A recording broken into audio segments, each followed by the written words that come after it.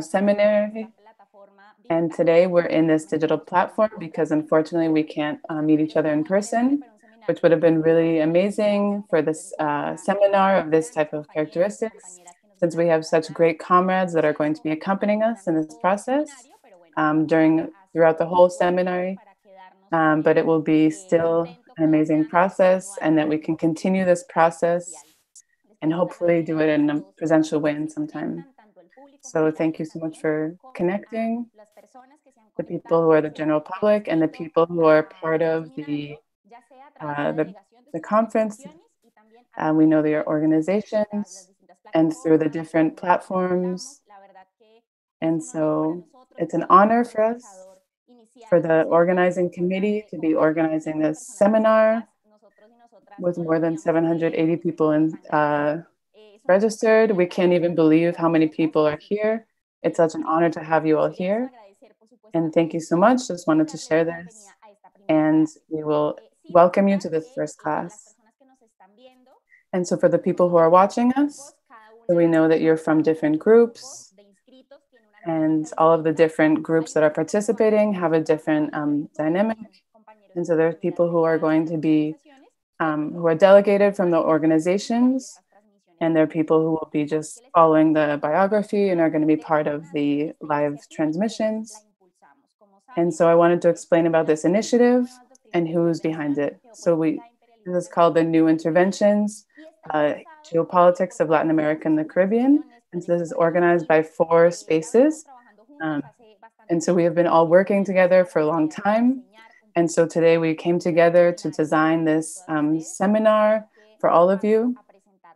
And so now I'm going to present the different organizations that are part of this. And so there are comrades from Battle of Ideas, which is a publishing house in Argentina that's for the people. And so they publish books about critical thought and to contribute to different authors and researchers from Latin America and the world, and share what they have been researching and writing. And so they're also part of this course. And so we also have comrades from the Carlos Mariátegui Political Education School. And so they're located in the province of Buenos Aires, outside of La Plata. And they have been developing spaces of political education in Latin America for the different people's organizations within Argentina and across the continent. And so they believe political education is a fundamental priority for political organization. And so the Jose Carlos Mariátegui Political Education School is also part of this space that we're organizing today. And they're part of the Political Pedagogical Coordination. And then we also have the comrades from the Tricontinental Institute for Social Research, which many of you already know. We were all in the launch of the Washington Bullets launch by Vijay Prashad, which is part of the Tricontinental Institute. And so this is a space that's dedicated to social research, to be researching from a class perspective, to be addressing problems of the people of the world. And they have different offices across the Global South. And they have the priority to raise awareness to the realities of the people of the continents. And so this is not only tricontinental, but also it's in the focus, but because of where they're located. And so today we have the director of Tricontinental, Vijay Prashad, and Alba Movements. And Alba Movements is a space that is transmitting this panel in Spanish. And we will also be transmitting this in English through the Tricontinental platform. Alba Movements is a platform of social movements across Latin America and the Caribbean. They have been working many years, bringing together movements across the region. They're convinced that through political education, we will be able to form and create questions about militancy, about social commitment, about social justice. And this is our task as organizations. So it's not only our task to understand the world, but also to transform it. And so political education for Alba Movements is a very important task of the organization. And we believe that also coming together and encountering each other and meeting each other is a very important space. So from all of our organizations, Battle of Ideas, Tricontinental, Jose Carlos Mariátegui, and ABBA movements. This is our honor to be here today. So today, Lautaro is going to explain a little bit more. Today is our first day, September 17th, and every single Thursday, we will have live transmissions. This time was 1 hour earlier, but all of the other times will be at 6 p.m. Argentina. And all of the topics that we're going to be addressing are going to be linked to the theme of this seminar. So about imperialism, geopolitics, and the resistance of the people in our continent. And now we're going to do the closing of this seminar on November 26th, which will be the closing with different comrades that are part of internationalist processes. Now that you know, so all the people who are part of this course know all of the dates. So on my behalf, I welcome you, and it's an honor to be here from all the movements. All of the people are coming from movements from Latin America and the Caribbean, and welcome to this experience. I think we're all going to enjoy it a lot. So now I'm going to hand it over to Lautaro. Okay, good afternoon, comrades. So we wanted to share with you from the organizing team a bit about the political proposal of this seminar. So one part of it is about analyzing the strategy of North American imperialism in the region. This is an empire that has been reinforcing its geopolitical hegemony over the last couple of years and has been testing out new forms of coups within the region, using sanctions, economic war, and using sexual violence, the media corporations, the paramilitary forces, and using far-right religious forces. So we believe that this meddling in the region has a very specific intention, and it also has a cultural aspect. And so we see the efforts put by the nonprofits and by the cultural industry of the United States. So this is why it's not surprising for us, but it does make us worried about all of these conceptions of the liberal and colonial ideas that try to demobilize our people. And this, generates a lot of confusion among our people. And so we believe that the best way to combat all of these misconceptions is having critical thought. And so this is why I believe we wanted to take on the best traditions of thought within our peoples of the global south, of our peoples of Latin America and the Caribbean. And so this is why our first class will be with some of the best representatives of this tradition of thought. So we're talking about the Indian intellectual Vijay Prashad. We're talking about the French activist Mireille Fanon, and then also the great philosopher of the peoples of the South, Enrique Dussel. So we said that it would be important to address the crisis about the virtual learning. And so sometimes it's hard to distinguish what is a coup d'etat, a popular rebellion, a internal crisis, or economic war. And so we see this happening, of course, with the United States against Venezuela. So we think it's important to be able to recognize and distinguish all of these different elements. And so when we see, for example,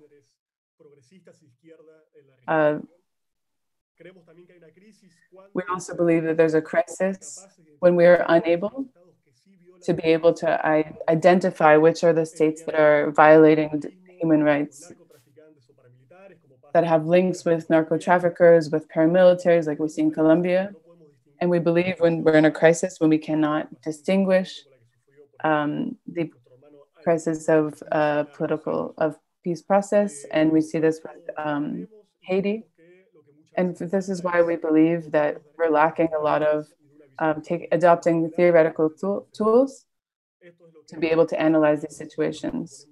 And for this reason, we're doing this seminar, and we're going through very tough times because especially of the COVID-19 pandemic, a big economic crisis, the neoliberal economic model. And of course, we're in a very uncertain crisis with the violation of rights across the world.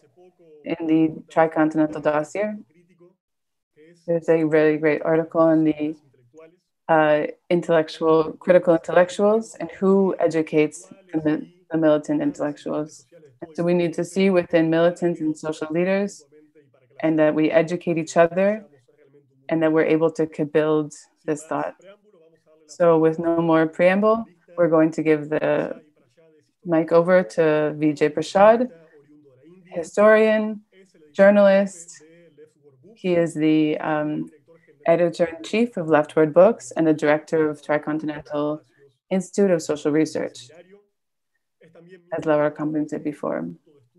And so he's also part of the Shanghai Institute, and he has written many books, including Washington Bullets, which was recently published by Battle of Ideas in Argentina, with an introduction from Evo Morales. Welcome, Vijay Prashad. Thank you so much, Lautaro. Every time I'm in Argentina, I threaten that I'll try out my Spanish this time. This time I'm definitely not going to try, because the concepts I'm going to share are too complicated for me to try in any other language. So I'm grateful to Zoe and Facundo, our superb translators, for making me understandable to many of you. I'm going to share with you 4 concepts. The concepts are imperialism, globalization, socialism, and hybrid war. And the way I'm going to talk about these 4 concepts is through the very dangerous situation currently in the South China Sea, with the United States' immense military capacity, including its most fierce armored carriers, ships, going up and down the South China Sea, provoking China, creating the possibility of a serious clash in the waters around Asia. The United States bringing India, Australia, and Japan into the Quad, QUAD, Quadrilateral Security Arrangement. This Quad has provoked India and China into a clash where soldiers have been killed in the high mountains near Tibet. This is a very serious situation right now for the world. That's why I'm part of a group called No Cold War. And you must visit our website at nocoldwar.org. We have a seminar coming up on the 24th of September, where we're going to talk again with great seriousness about what's happening around China. So using the story of US imposed hybrid war on China, I'm going to explain the categories of globalization, imperialism, socialism, and hybrid war. So this presentation will have 4 sections, and I hope to be finished in half an hour. That's what it is. So I hope that's okay. Here we go.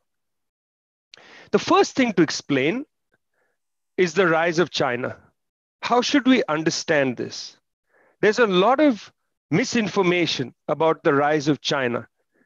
Part of the information war conducted by the West has been the suggestion that China is an imperialist. China is being a colonial power in Africa. China's entry into South America is imperialism. It's very interesting, comrades. It's very interesting that it's the United States and the Europeans who are talking about the Chinese as imperialists. When today, in Mozambique, in Uganda, the French energy company Total is creating mayhem for the people of northern Mozambique, for the people of Uganda, immense human rights and natural disasters created not by the Chinese, but by the French. What is the French military doing in Mali? What are they doing in Niger? What are they doing across the Sahel? The French don't want to talk about the French in Africa. In order not to talk about the French in Africa, they prefer to talk about the Chinese in Africa. The Belgians who destroyed the Congo will sniff and moan about the Chinese doing this and that. Till now, they've never apologized for what they've done in the Congo. Never. The United States government, which is attempting to overthrow the Bolivarian revolution in Venezuela, which has continued to attack the Cuban revolution, which participated with the worst elements in Bolivia to overthrow our brother comrade Evo Morales in Bolivia, the United States, which has had an active imperialist policy, has through its media outlets said China is imperialist. Be careful what you read and what you say. When you listen to what they are saying and then you just repeat what they are saying, your brain has been left behind. You're not thinking independently. You're just becoming a mouthpiece of CNN, which is a mouthpiece of the US State Department. Currently, that means that you are a puppet of Mike Pompeo, of all horrible people to become a puppet of. That's who you become if you're not thinking carefully. How do we understand the rise of China? On October 1st, the Chinese will celebrate National Day. On the 1st of October 1949 is the day they honor their revolution, the Chinese Revolution, when the Chinese people rose up, defeated the Japanese aggressors, defeated their own bourgeoisie, defeated the Kuomintang, and so on, and came to power. The first thing to recognize is that all our socialist experiments, from the Bolshevik or October Revolution against the Tsar's empire, 1917, from then till the Cuban Revolution, 1959, till the revolution in Burkina Faso led by Captain Thomas Sankara, 1983, all these revolutions for socialism have taken place in poor parts of the world, in the poorer nations. Not one revolution has taken place inside Europe, not one revolution in Northern America. Germany never had a Bolshevik revolution, however much Marx wanted that. England never had a Bolshevik revolution. It was the poorer countries that broke through, broke what Lenin called the weakest link. That's where the revolutions happened. From 1949 to 1978, for that long period of 29 years, the Chinese communists attempted to create socialism in their country. They made some terrible mistakes because they were struggling to create socialism in a poor country. They made some terrible mistakes, but at the same time, they lifted the standard of life for ordinary Chinese people. Hunger started to go. Illiteracy started to go. Healthcare problems started to go. You see, I was born in India. Indian independence happened in 1947. 2 years before China. If you compare hunger, if you compare literacy, if you compare healthcare in India and China, both countries with a similar population of 1.4 billion people, if you compare these two countries today, they had their independence around the same time. If you compare these two countries, China is miles in another direction than India. India is a country where half the population struggles with hunger. Literacy rates much lower than China.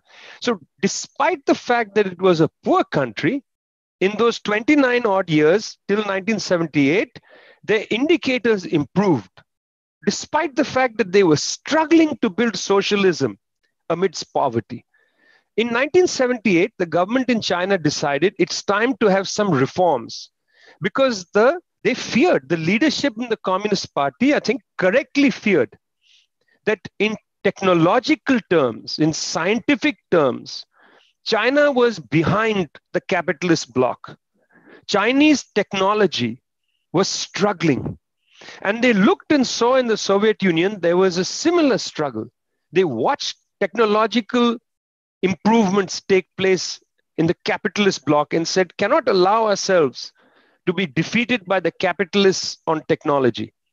So they opened their economy. Those are the 1978 reforms.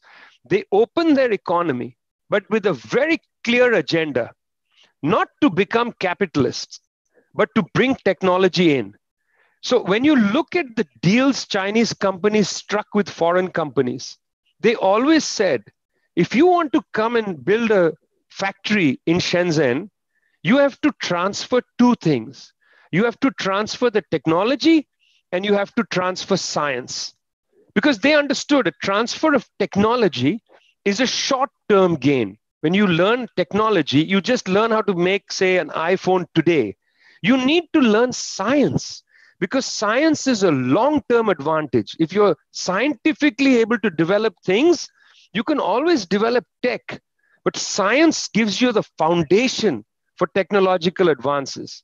So the Chinese in 1978 began to draw science and tech into the country, put a lot of effort in this area. This is very key to the advances we've seen in China in the last 20 years. The arrival of science and tech had allowed the Chinese to create quite sophisticated firms owned and run often by the state. Now, let me give you an example. The Chinese welcomed German and French companies that built wind turbines, green energy, big windmills and so on. The companies that had developed these, the most advanced were the French and the Germans. Chinese said, you can manufacture wind turbines inside China, but give us the technology, give us the science. Today, Chinese companies are the world's largest developers, not just producers, by the way. I want to be clear about one thing. China is no longer just a manufacturer of goods that are developed in the West. I'm going to come back to this in a minute. China is an initiator of goods that they produce. In other words, they have developed goods. These are not new wind turbines developed in the West that the Chinese now produce. The Chinese are developing the next generation of wind turbine because in scientific and technological terms, they have leapfrogged over many of the Western companies. So in terms of wind turbine, as an example, the Chinese are ahead of the West. Now, I want to pause for a minute here and come to the second point. So the first point is the road to socialism in the so-called realm of necessity in the poorer parts of the world. The road to socialism is very complicated. Countries like Laos and Vietnam, which suffered terrible bombing by the United States, for over a generation. These countries were poor, had been destroyed by war. Cuba, when brothers and sisters took power in 1959 in Cuba, they faced a situation where, the professionals fled the island, capital fled the island, American companies had dominated the entire country. It was a poor country. They had to struggle with great dignity to produce a socialism in their society. It was not a wealthy country that they built, into a socialist country. They had to struggle.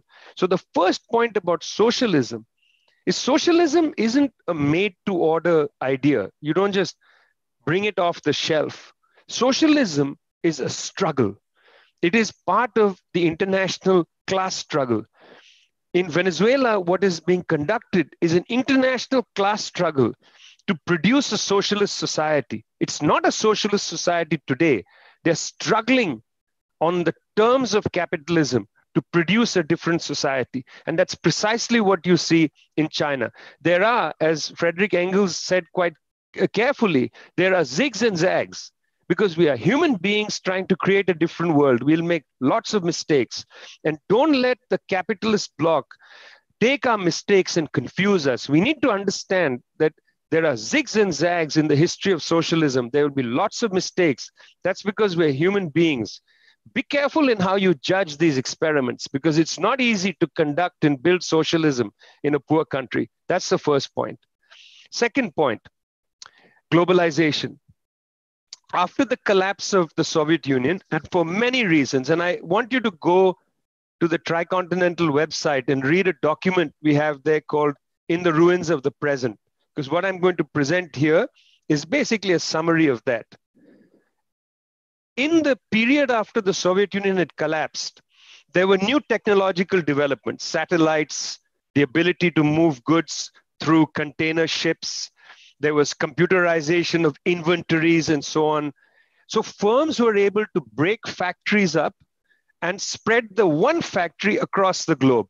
This is a term that we use called disarticulation of production. The translator's name is Facundo. I think Facundo is translating for me. When I was in Rosario, the city of Che Guevara in Argentina, I was talking about the disarticulation of production. Facundo was my translator there, and he remembers the term. So hopefully, Facundo, there is an easy way to translate that phrase, disarticulation of production. All it means is the breaking up of factories, breaking up of one factory into little components around the world. Now, the capitalist bloc understood that if you do that to a factory, you're susceptible to having your intellectual property stolen by other people. Because if you're asking, say, somebody in Malaysia to make printed circuit boards for a computer monitor, then the factory in Malaysia knows how a printed circuit board is made, and they can make another factory and start making it and don't pay you rent anymore. They don't pay you money. They just make printed circuit boards.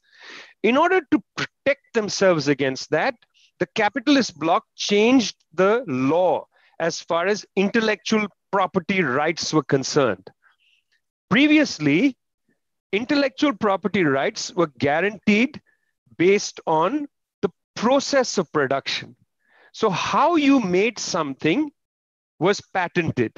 In other words, if I'm making a medicine, the final medicine couldn't be patented in the old days.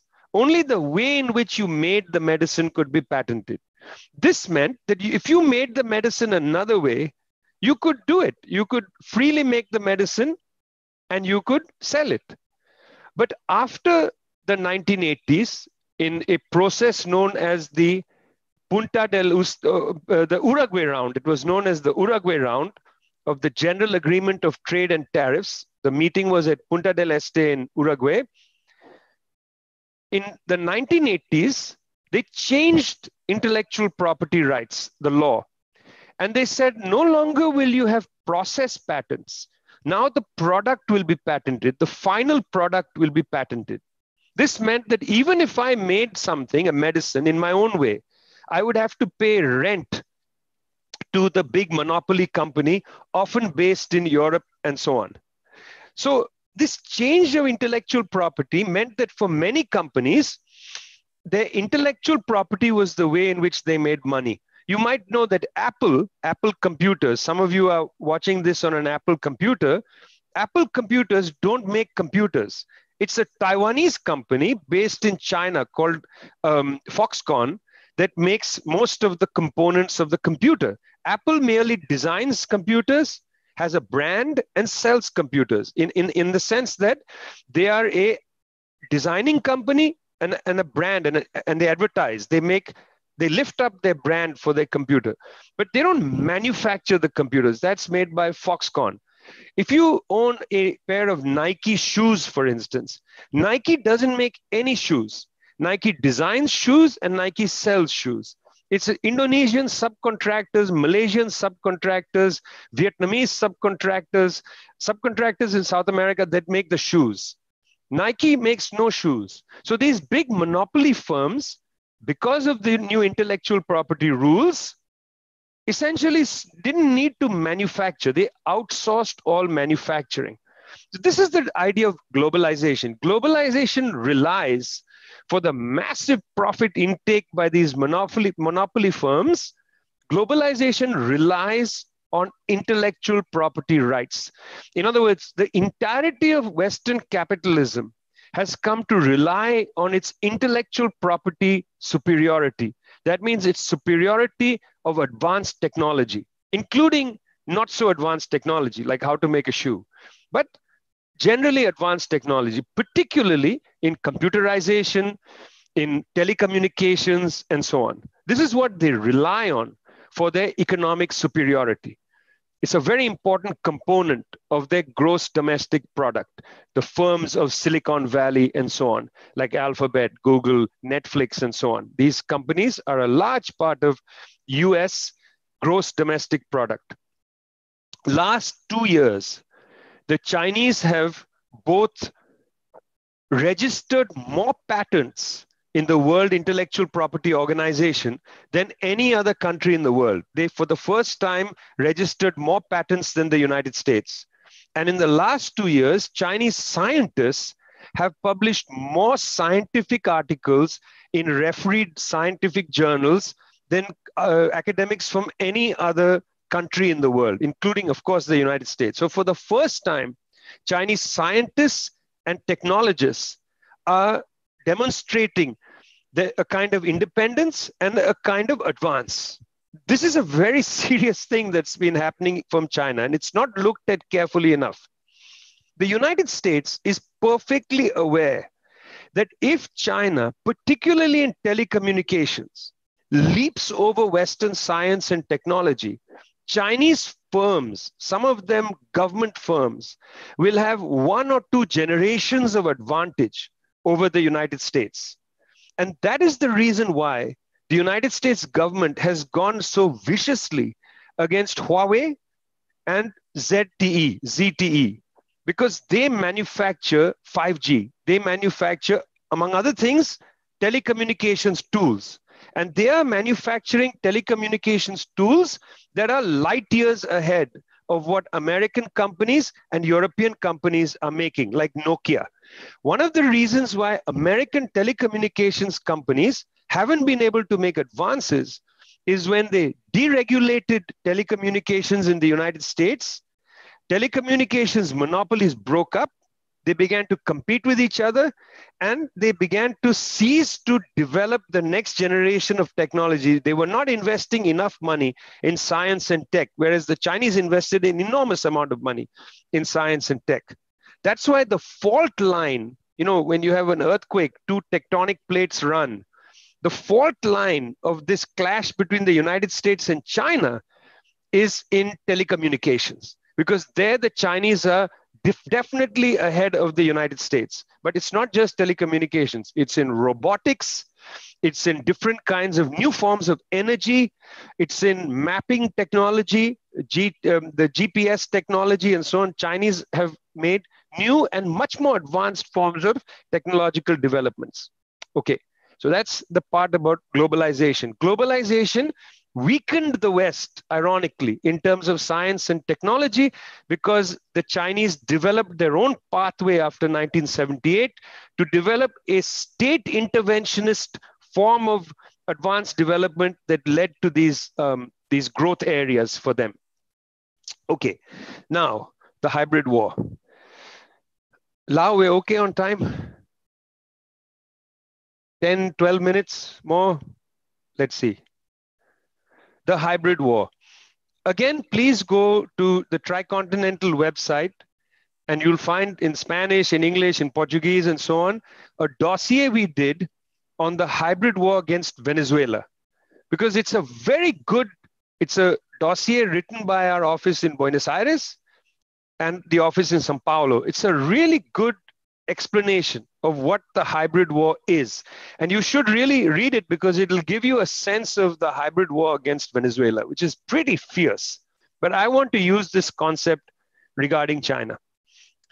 So I'm talking about now 2 different things. One is, well, first I should define hybrid war.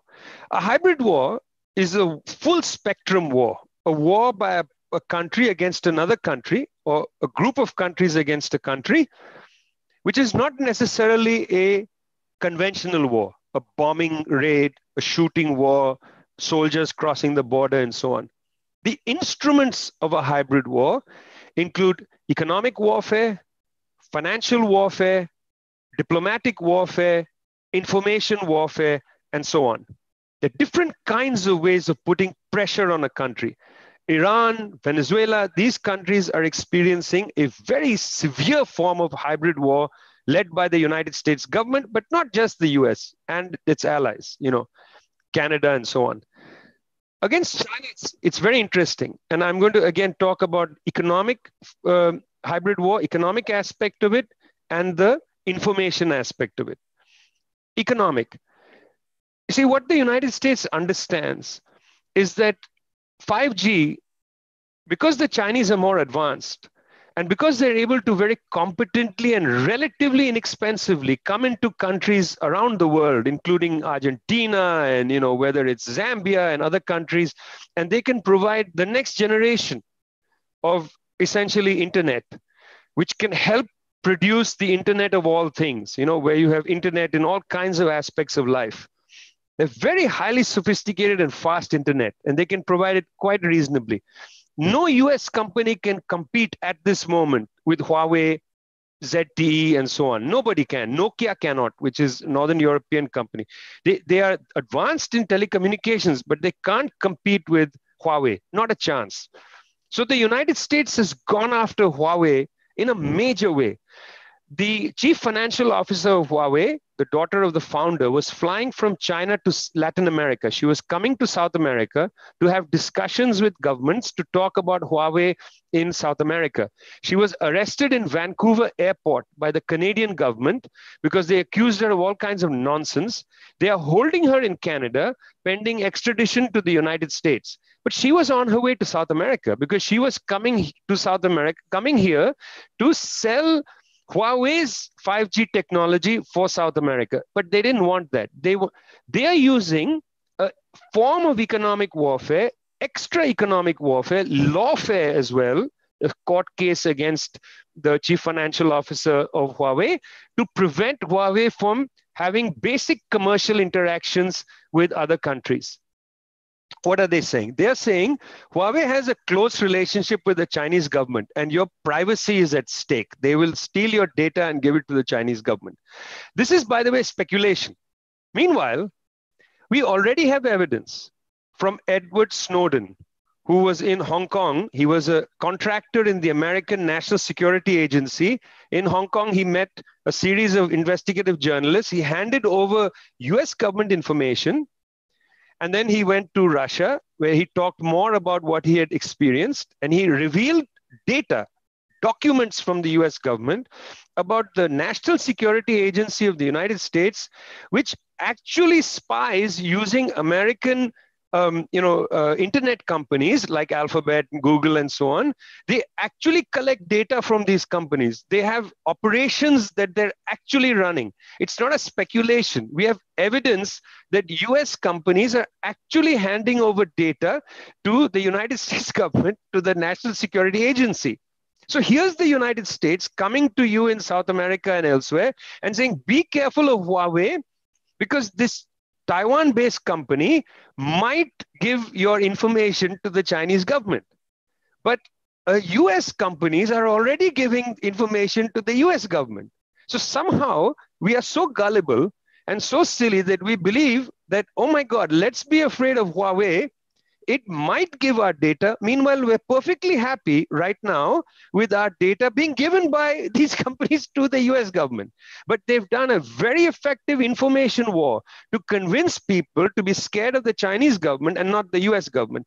I'm frankly much more terrified of Donald Trump, Mike Pompeo, Mike Pence, these gangsters, than of anybody else on the planet right now. But somehow they've been able to convince us that China is more dangerous because this company might give. I want you to be very clear about this. No evidence that Huawei is giving the data, but we have evidence that American companies are giving the data. Okay, so they're going in a heavy economic warfare, telling countries you must break with Huawei because they are afraid to actually compete with them on commercial grounds. Why not have a free market in 5G? They are actually afraid of the free market because they are going to be superseded by many generations. Now they are saying we won't allow chip manufacturers to supply Huawei. The Chinese have put in billions of dollars now to develop Chinese chip manufacturing and soon won't need American companies. Okay. Now, information war. The coronavirus. I want you to go again to the Tricontinental website. These are all the footnotes. Go to the Tricontinental website. We have a document called China and Corona Shock. I'd like you to read that because we argue against the information warfare that says that this is a virus which should be known as the China virus. Or, they have some other racist ways of talking about the virus, the Chinese suppressed information and so on. It's all untrue. This was a novel coronavirus. That's why the name is novel coronavirus, a new coronavirus. that came in and, has, it has nothing to do with the Chinese, but they're blaming it on China. Also, they're inflaming public opinion around the world, saying, look at what's happening in Xinjiang. Now, I want to pause. I have 2 minutes, so I'm going to use a minute on this. Xinjiang, the United States government, which has destroyed Iraq, which doesn't care about the Palestinians, which is trying to destroy Iran, which murdered Afghanistan, the United States government, which bombed the only pharmaceutical factory in Sudan because Bill Clinton was facing a scandal with Monica Lewinsky. This is the Muslim world, by the way. The United States government, which overthrew a government in Libya, this is the Muslim world, suddenly becomes the champion of Muslims in Xinjiang, the Uyghurs of China. And you believe them.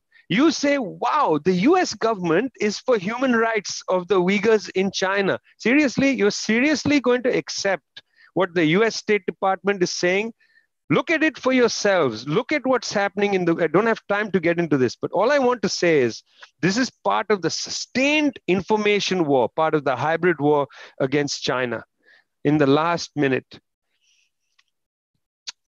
Imperialism, hybrid war, socialism, globalization. These are the kinds of terms I've tried to explain to you in this half an hour using the example of the US imposed hybrid war on China.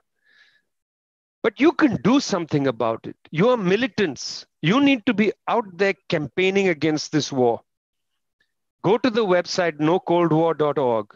It's very important. There's a statement there against the imposition of this war. We don't need this war right now. We need to spend our entire energy tackling the pandemic, which is a pandemic of the coronavirus, a pandemic of inequality and unemployment, a pandemic of gender violence, and a pandemic of hunger. We are facing real crises in the world. People are actually dying of hunger. Patriarchal violence has increased all across the planet. These are real crises. This US attack on China is a false crisis. It's a crisis not for humanity, but it's a crisis for American capitalism. Don't be drawn into a war on behalf of American capitalism. Take your energies and try to prevent the crisis of hunger. That's where our life, that's where our commitments must rest. Thanks a lot.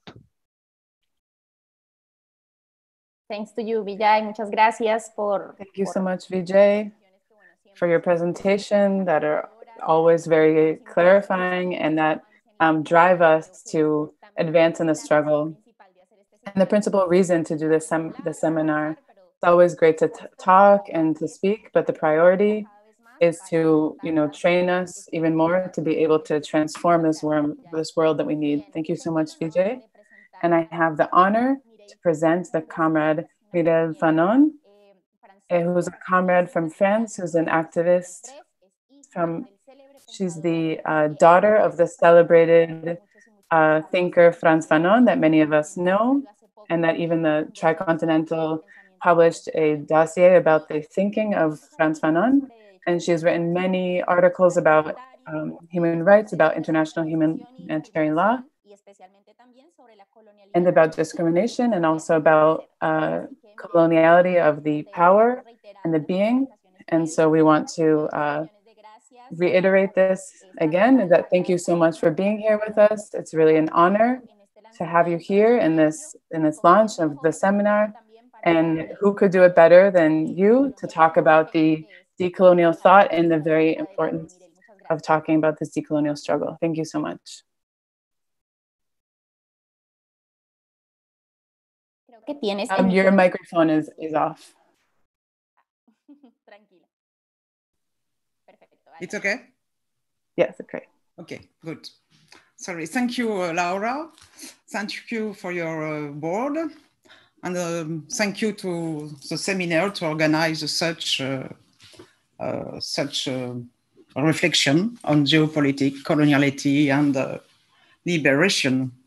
And thank you, Vijay, for your presentation, your broad but very explicit presentation. Thank you. I will try to to be in your feet, to continue your thinking. Thank you, and thank you to the translator. I'm sorry to have sent my presentation a little bit later, but it was a lot of things to do. And as it is in English, it's not my mother tongue. I will read my paper to be sure I don't miss something. And I'm speaking on the behalf of the Franz Fanon Foundation. And we are living today in a world where the international order has been shaped by 500 years of Western white hegemony.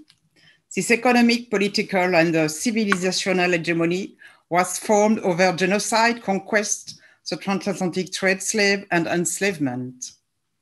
It has been maintained through colonialism and imperialism, speaking both against the peoples and against the population from north to south.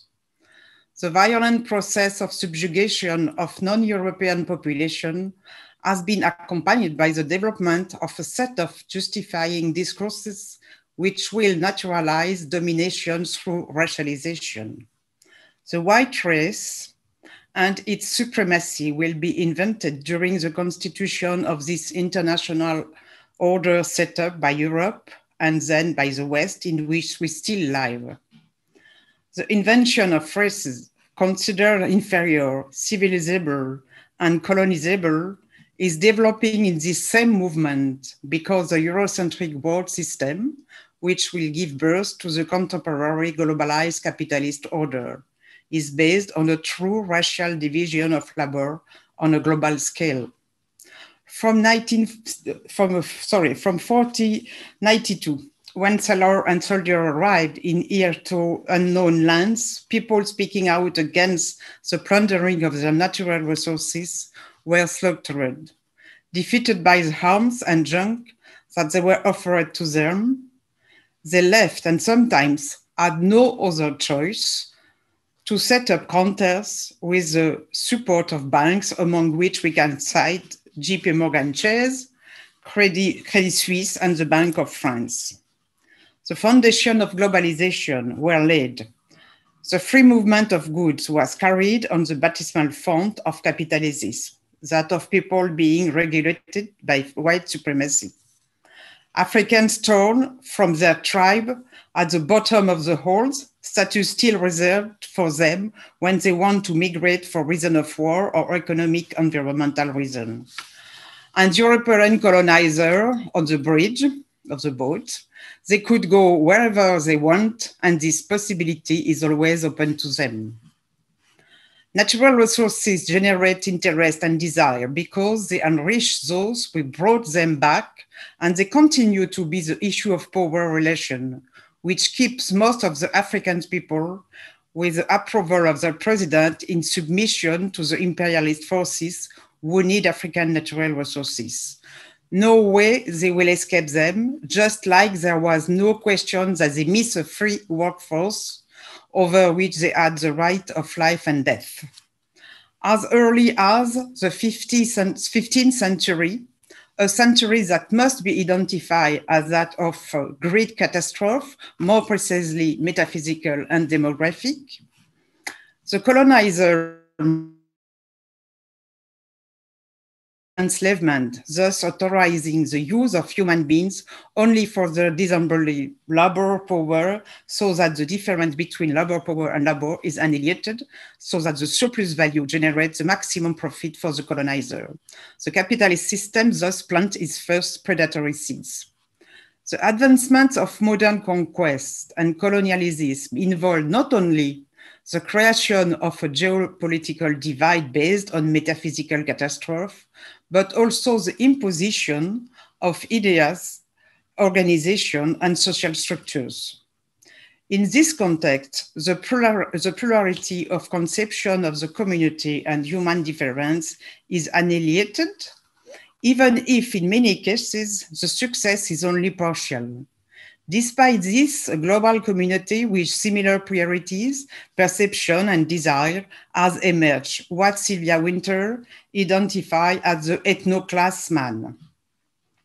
If the ethno-class man ruled the body from the 15th century on to ensure its economic power, it has never ceased to do so.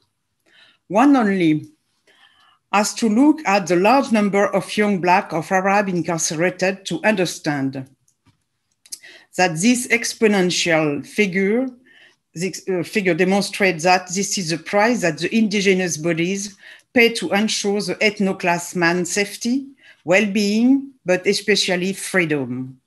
After having guaranteed the enrichment of white people, period of enslavement, and the domination of white supremacy in the cultural, economic, political, legal fields, particularly with regard to human rights,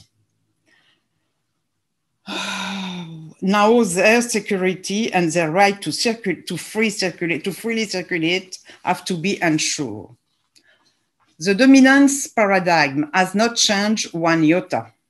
It is colonial, deeply violent, racist, racializing, dehumanizing, and inhuman.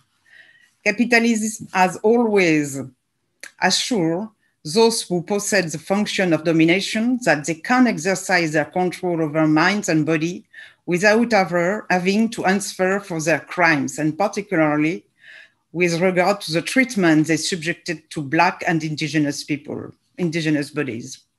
Thus bearing on the baptismal front structural racism, one of the colonial expression on which is the coloniality of being over non-being. So racist European political and cultural model will invite the rest of the world. The country of the global South will be established as a reservoir of raw materials and non-being treated as a commodities, more precisely as movable property as it is stipulated in the Black Code.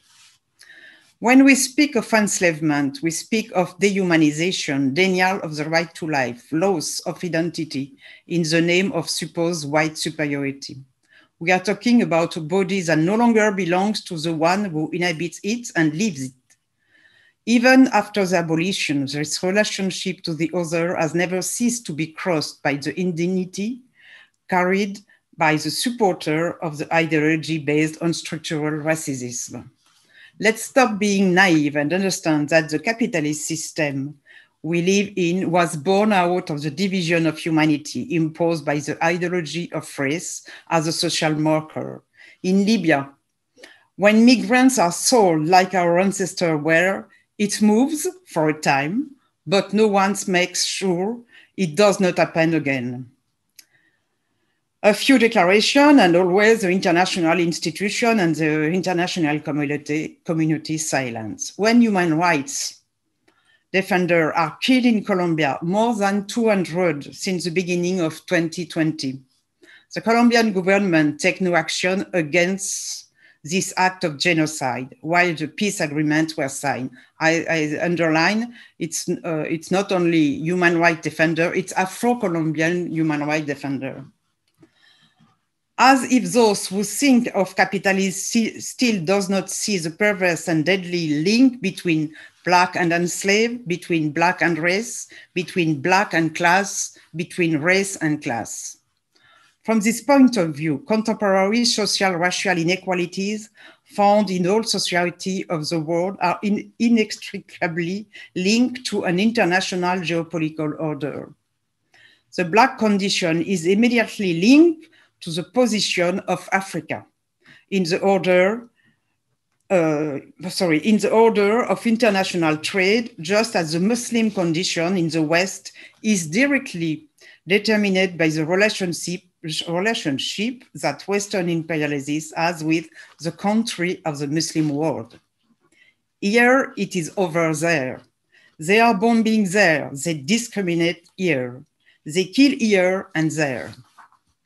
Race and racial domination are geopolitical by nature, and the fight against racializing racism is a fight which, far from being reduced to moral posture, for the change of paradigm of the international order, which gave birth to this system of racialization, exploitation, and dehumanization. Social relations structured by race are a reflection of international relations, and their change depends on the change in this international relation. Racializing racism and imperialism are intimately linked. Western imperialism is one of the most obvious sides of the defense of white supremacy and the economical and geopolitical order that underlies it. Any power that comes to challenge this supremacy is exposed to a violent response and to a cultural, political, economic, military, and even environmental assault. Each political process aimed at a structural change in this situation of domination is fiercely opposed, like the past and present anti-colonial struggle and demand for real reparation for the crimes against humanity that constitute enslavement of Black people. It is clear that at present, no multilateral institution addresses the issue of reparation for crimes against humanity and genocide committed during the transatlantic trade slave, enslavement, colonization, and colonialism. States know well that seeking reparation for these crimes or accepting that organization or state seek them would force them to question the structure of the dominant system, which in the white liberal capitalist system is totally impossible. That's why there is a consensus to keep the reparation process out of the political arena. We can also go further in the reflection of this world order, which claims law and order to maintain power. The same type of consensus exists with regard to structural and systemic racism, which is preempted by a moral and empathic anti-racist positioning, while everyone, as long as we are honest, admits that to eradicate this type of racism, we must change the paradigm of domination set up during the discovery. Let us return to the question of reparation. In the report requested by the President of the French Republic, Restoring African Heritage, toward relation ethics, the editor identified at least one good reason for addressing the issue of reparation. I quote, "It is not only objects that have been taken, but energy, creative resources, deposit of potential forces of generation, of figure and alternative forms of reality, powers of germination. This loss is unmeasurable because it results in an irremediably burned type of relationship and mode of participation in the world," unquote. By enslaving, dehumanizing, and violating millions of Africans, Europeans have effectively shattered reserves of energy, creative resources, powers of germination of the African continent. It is not only a question of repairing the crimes, theft, rape, looting, murder, etc. It is also a question of repairing the colonial crime done to human and consequently to humanity. Since that time, humanity has typed over into deadly policy that are found at the geopolitical level, in the expression of imperialism, and in the daily life of the racialized. We must be aware of this. Even after the abolition, this relationship to the other has never ceased to be crossed by the indignity carried by the supporter of the ideology.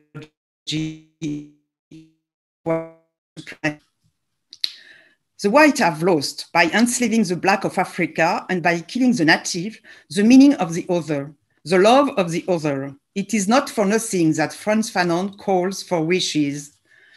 I quote, "May I be allowed to discover and want man wherever he is. Superiority, inferiority, why not just try to touch the other, to feel the other, to reveal the other to me," unquote. As long as our humanity refuses to go through this process, it will be an orphan of itself. We'll try to invent new rights when the essential need is to put an end to the biological racism which has impacted the deep structure of states, formerly slavers and colonizers. Structural racism works like a system because it is carried by capital and the financialization of the world. This stage of reparation is humanly a necessary step if we want to tackle the question of the human and not enemy, where there is no longer any reason to think of the other in terms of hierarchy, and if we want international relations to no longer be hegemonic, but respectful of international law, which is neither destructured nor delegitimized by those who consider themselves master of the world. It is clear, therefore, that reparations are a political process which forces us to analyze the founding elements of capitalism and globalization and their consequences on racialized people. If these steps are disqualified, as there is a strong tendency to do so, it's a safe bet that neither education, anniversary dates, nor decolonial works will be enough, nor in international conference as it was in Durban 2001, will be enough to politically delegitimize structural racism. The ideology based on structural racism will continue to irrigate social, cultural, economic, military, and environmental relationships. We must understand that we have gone from the Black Code to that of the indigenous, then to iniquitous trade agreements or military agreements that allow foreign powers to occupy land to establish their military bases, there without this being challenged except by those who are victims. The closure of the enslavement sequence, because the expected profit no longer provides what the state and the slavers hope for, opened up the door to colonization, a logical continuation of the same system. This system persists, and particularly with regard to the invisible and silent Black bodies, in order to obstruct any possibility of claiming for their right to dignity, but also by the rampant occupation of Africa. To conclude, if we want to put an end to structural and systemic racism as claimed by many rulers, they will seriously have to agree to question the structure of globalization and capitalism in the light of race and class, especially that following the financial crisis of 2008. We understand that capitalism is not the victim of a momentary crisis, but of an internal contradiction which leads it to its inexorable collapse. We can legitimately wonder if this contradiction is not based on the desire to leave millions of people in the zone of the non-being and the refusal to question the sources, the basis of capitalism. In this context, one can also wonder about the role played by certain anti-capitalists or certain alter globalizationists who have never questioned the role of capitalism and globalization in the perpetuation of structural racism, and therefore of the impact of structural racism in maintaining capitalism. We cannot build an alternative to capitalism without addressing the source of structural racism. Can the demand of the Black bodies to dignity and life be sufficient to encourage the being to leave the capitalist ideology which continue to keep the non-being on the side of death? An unanswered question which can only be answered if African and Afro-descendants agree to unite in a Pan-Africanist decolonial approach to raise the question of political reparation and to lay flat that of a human humanity where the universal will have been revisited, not in the light of dominant liberal thought, but in that of dignity from a properly decolonial perspective.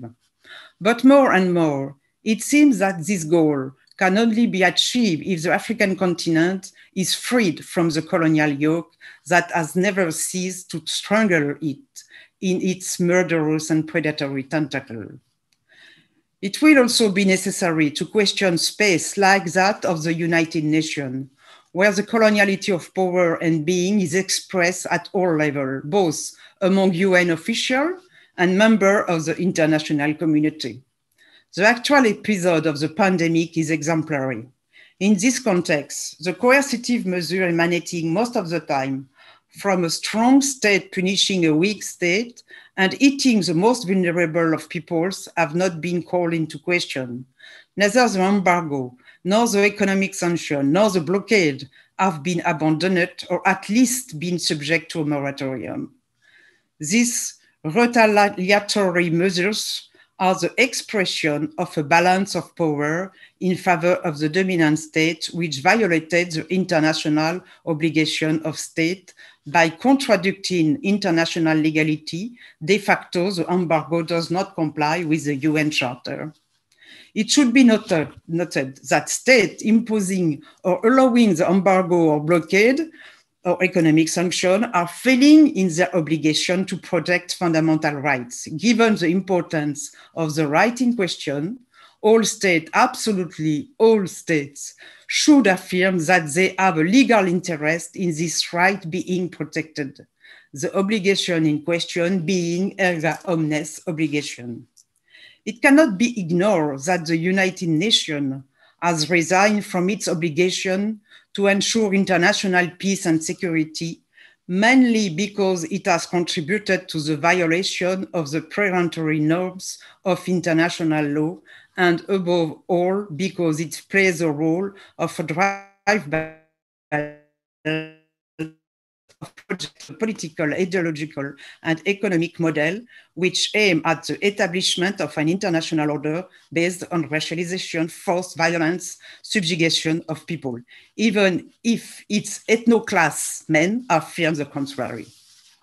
Therefore, in the face of legally organized exclusion, in the face of an order of misery, in the face of policies for the destruction of people's rights and human rights, it is imperative to rebuild an international order not based on the reason of force and private interest, but international cooperation, multilateralism. But is this the best decolonial way? It is a question. In conclusion, if we claim to carry the values of political anti-racism, then it is imperative to admit that coloniality expressed in the different form of negrophobia is structural racism and is the most violent, the most central expression, and the most obvious of dehumanization. If the end of the racial world order involves the liberation of the South, the liberation of Africa is a condition for the liberation of the Black people, which will be that of all humanity. Thank you. Gracias. Muchísimas gracias, Mireille, por tu Thank you so much, Mireille, for your intervention and your clarities. We're going to take advantage to thank to all of the hundreds of people that are watching the transmission on different channels, on different social media, on different spaces that are organizing. We also thank the questions, and unfortunately for the amount and the people who are part of the presentation. There won't be space for these questions, but now we're going to go to our third panelist. It also doesn't require a presentation, but we're going to do the formality, is Enrique Dussel. He's from Mexico. He's one of the founders of the Theology of Liberation. He's been working in the political construction. He studied in the International of Ayacucho, also studied in the University of Madrid. He is PhD in history from Paris. He has received awards from many different universities. He has written more than 50 books and more than 400 articles. So he is one of the most important philosophers in Latin America of the 20th and 21st century. So thank you so much, Enrique. We give you the time to speak.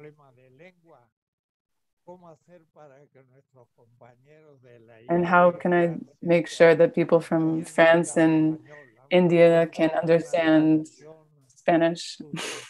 Have you thought about a translation?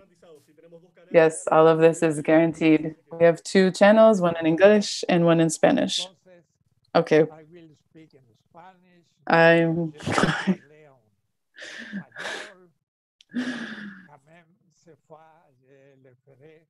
okay, I can't translate from French. So the topic that I'm going to be discussing today, which is about philosophy and geopolitics, was from the beginning, there in the end of the 60s, in the 20th century. This was one of the first topic that we should have been discussing, because the question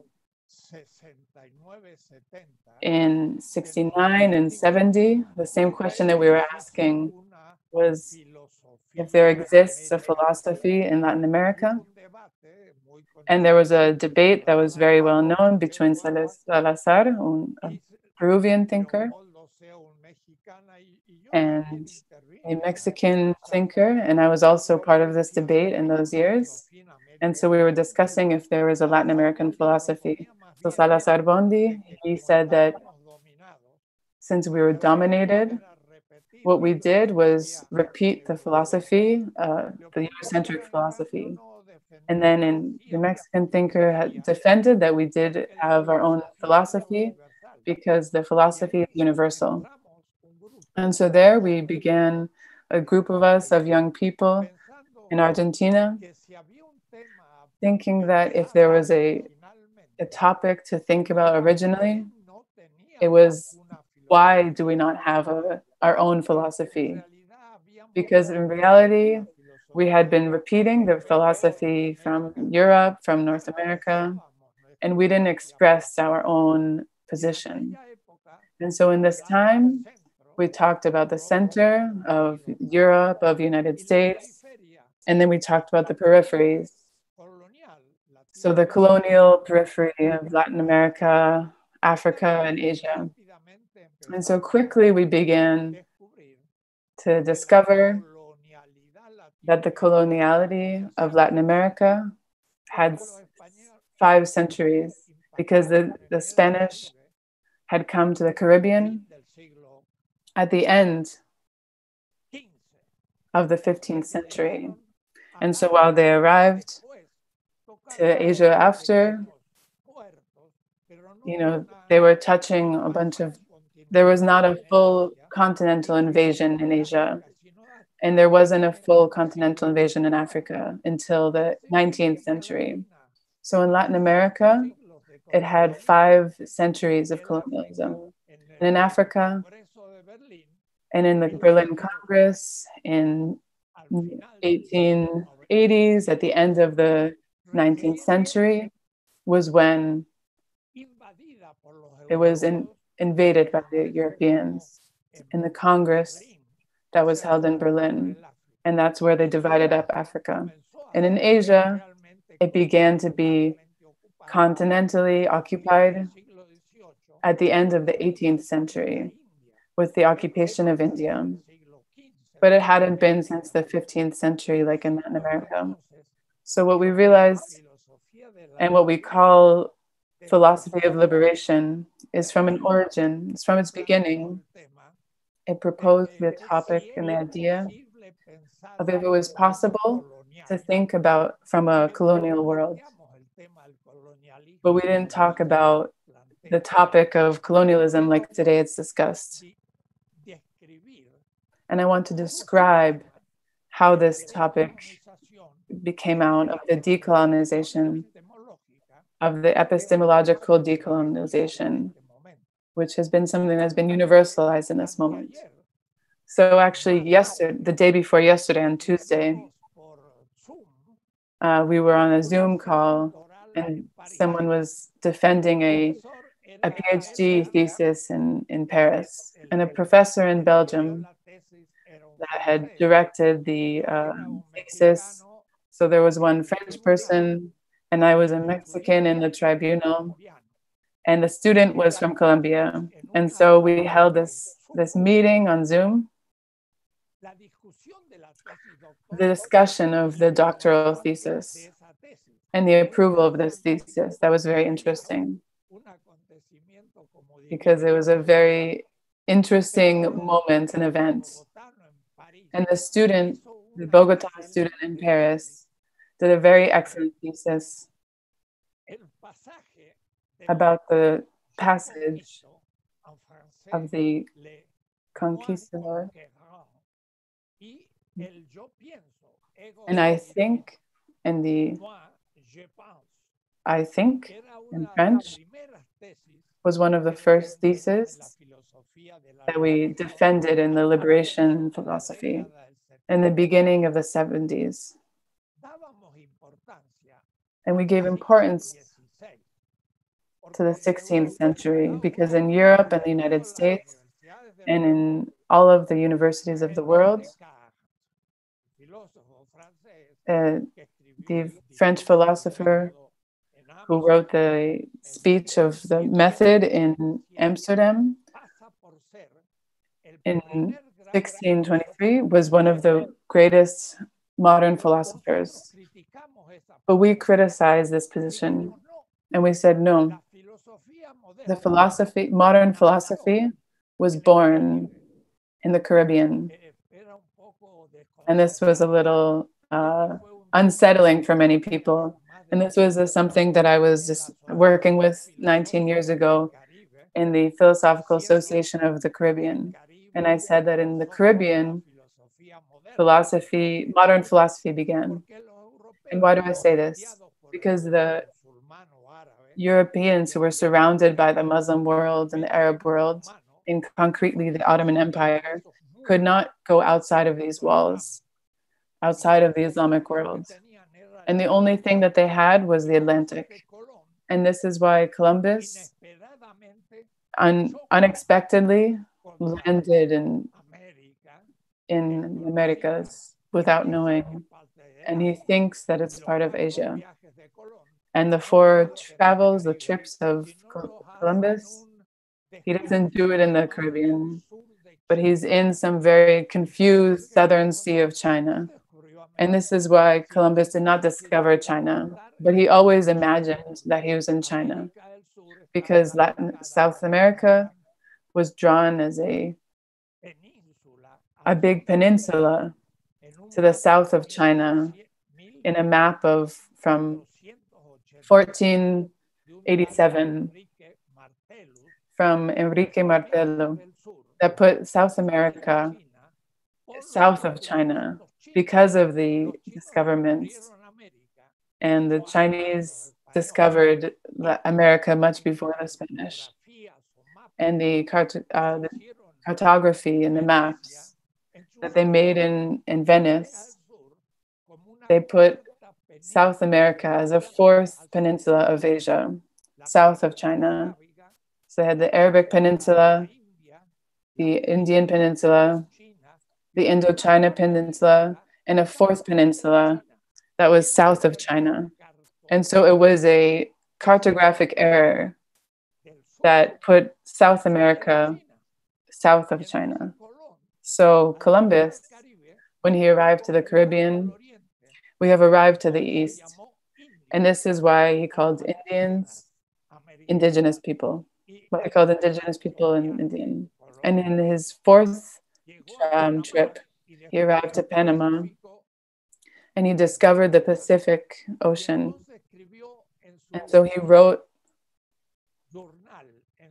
in his diary, in his travel journey, we are 10 days away from the Ganges River. So we're 10 days away in boat from the river Ganges. But he was in Panama, and so he didn't know the existence of the Pacific Ocean. So America wasn't in the world. Spain arrived to America. And so for me, 1492 is the origin of modernity, of capitalism, and of colonialism. and of Eurocentrism. Simultaneously, the four phenomena are happening at the same time.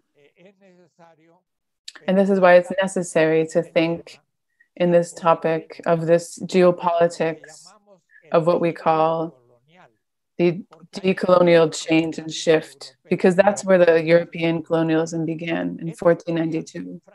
And so this student in France now, on Thursday, he had compared the practical fact of colonizing America, that 1 century after, Descartes had thought, I think. But this is founded in the I conquest and I produce colonies. And then in 16th century, philosophy begins. And so this is seen as a post stage from the medieval period. But in the 16th century, Bartolomé de las Casas, he discusses the philosophical theme. He first talks about indigenous people. He talks about indigenous peoples, and they talk about how they're humans, he asks. So he says they are human, but they're second class. And that's where racism began. And they also asked, does Europe have the right to conquest these lands? And Bartolomé de las Casas, he criticized the conquest. But in reality, it was accepted massively, doing the conquest in itself.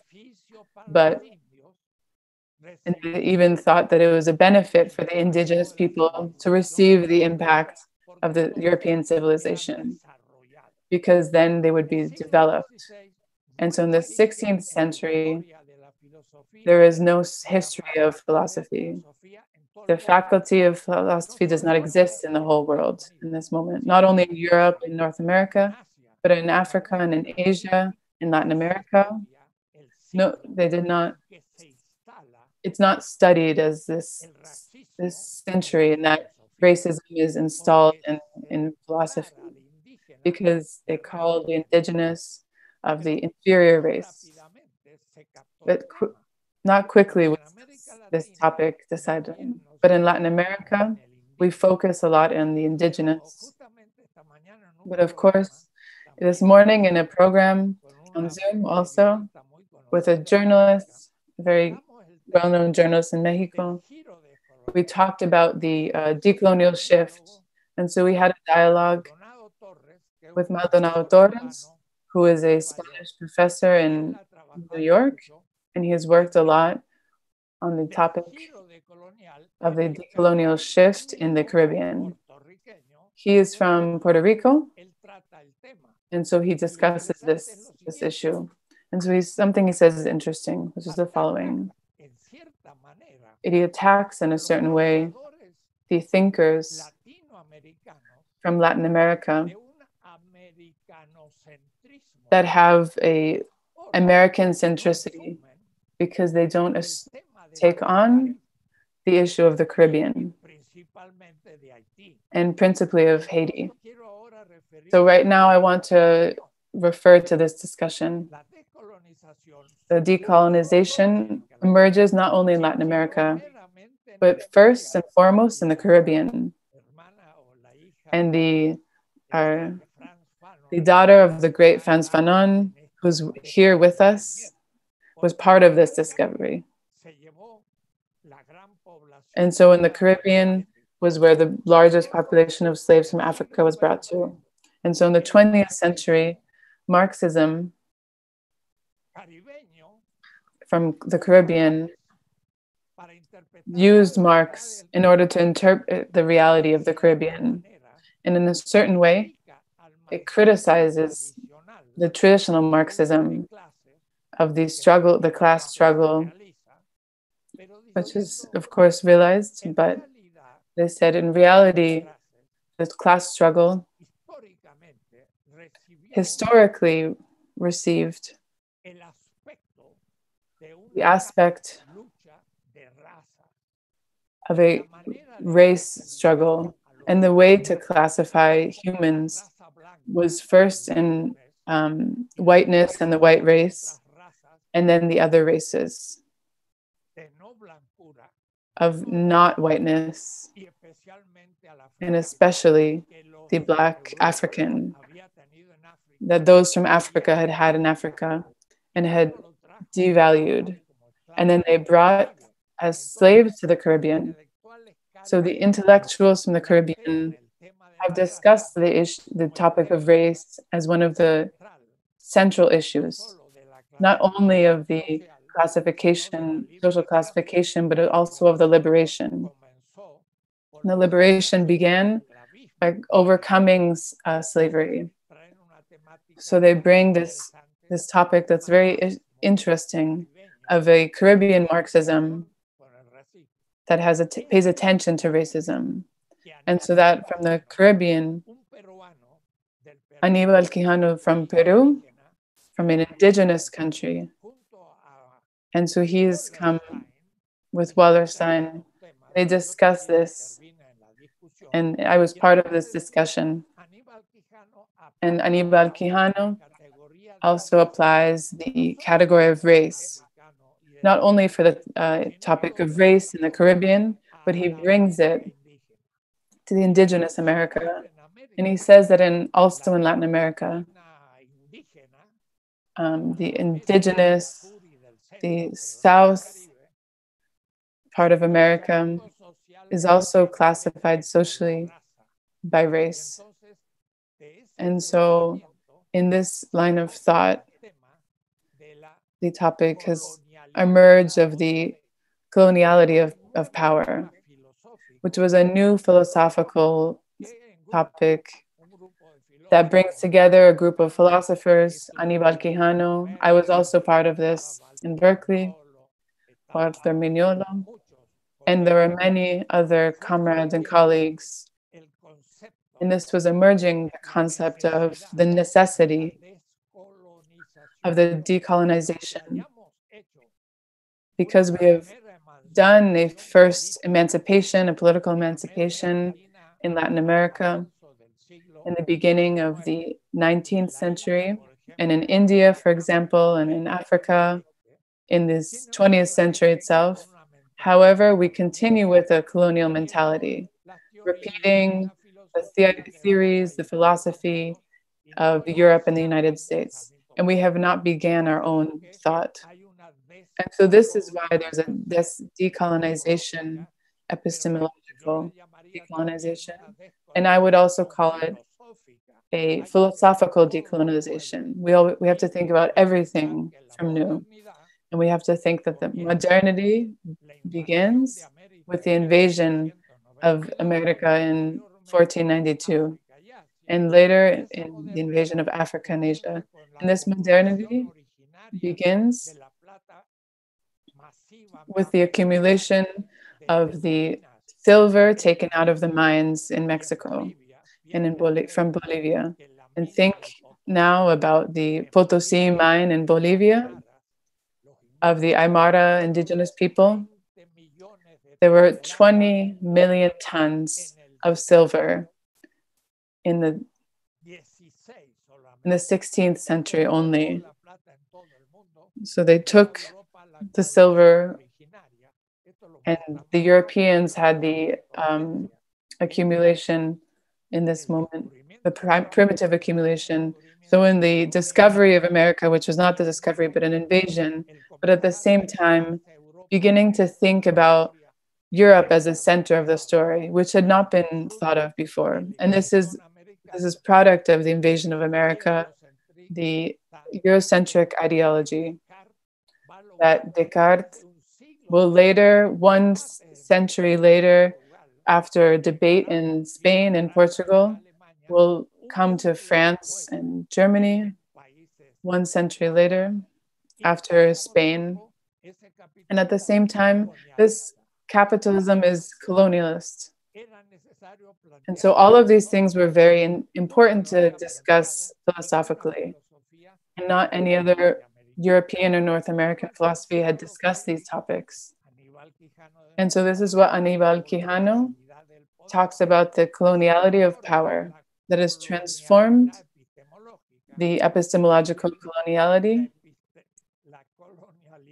and the philosophical coloniality. And as such, it calls on us to begin a process of creating, of our own autonomous creation, of our own philosophical discourse. And so in 1970, it appears in the first groups of this group in Buenos Aires, in a small manifesto of the editorial, where I write a small manifesto, a manifesto of the liberation philosophy. And today we're 50 years later. And however, this is discovered clearly that it was bringing up something that had never been said, because it was original from Latin America and it had to be developed.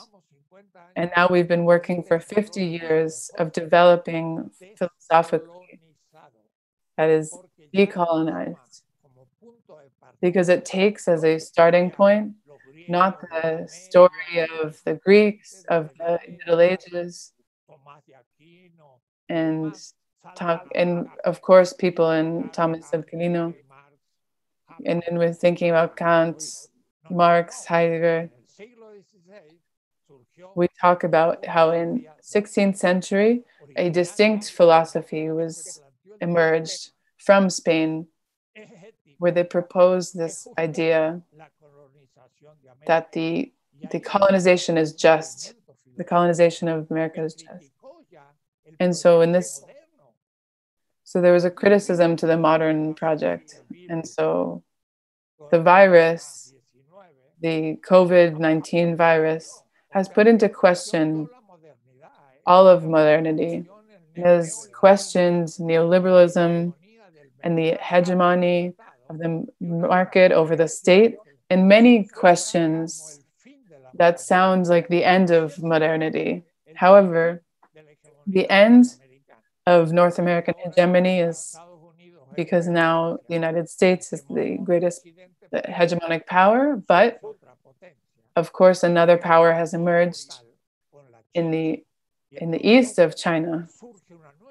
And so there's a new geopolitical scene that's emerging. And so we have to know how to situate ourselves in this new global position.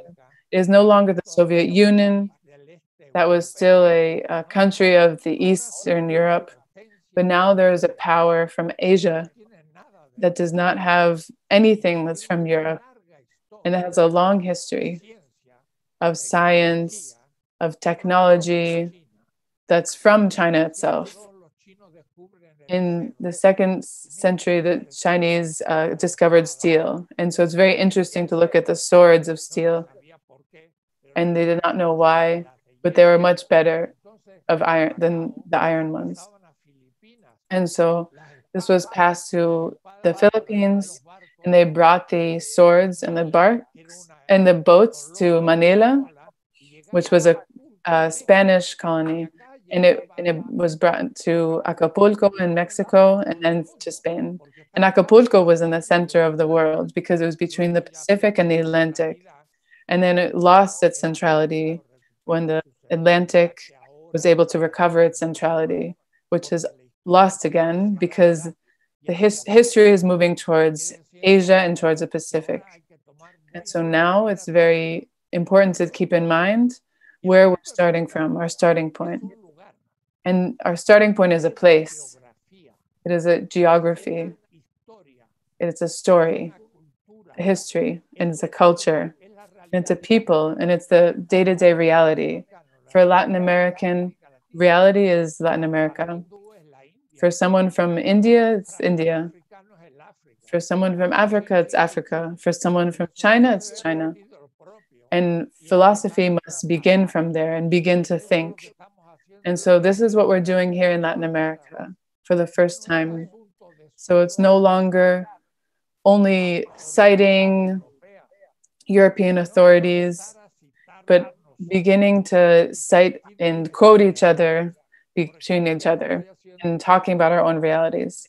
So right now I'm doing a course on aesthetics, which seems like something abstract, far from politics, far from economy and geopolitics.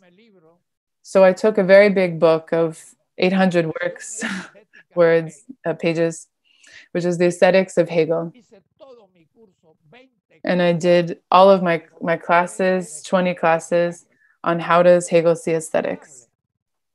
It was very impressive. All of the cultures have art, but they have symbolic art, primitive art like in Egypt.